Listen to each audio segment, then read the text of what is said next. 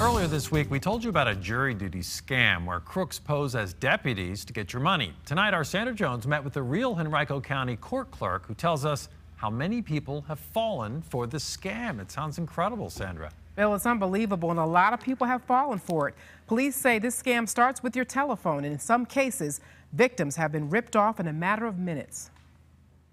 I've been here 24 years. First time this has ever happened. As Henrico's circuit clerk, Yvonne Smith deals with the public and their complaints. But this week, her job required something else. They sent the cards, they sent the receipts. The numbers had been scratched off the back, obviously given to someone. Smith believes the victims have been tricked into providing the scammer with the prepaid card information to use.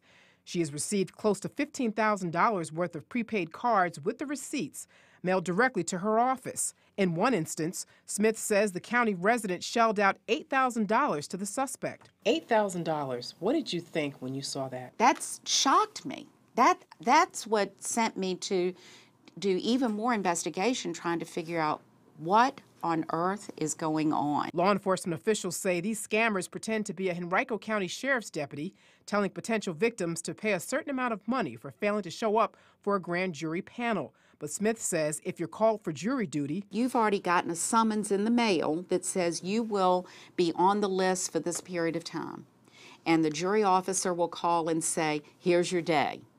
And you come to court. And if you can't come to court, call the jury officer to let them know the reason why.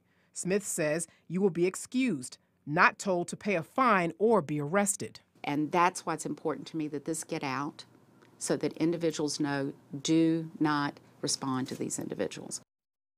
Now, we found out that people living in Chesterfield and Richmond are also being targeted. If you think you're a victim of a scam, call the courts or police right away. Tonight at 11, find out what happens when we get that alleged scammer on the phone while Henrico's sheriff is in the room. Working for you, Sandra Jones for CBS 6. Incredible stuff. Thank you, Sandra. And don't forget the CBS 6 Problem Solvers. We are here to help.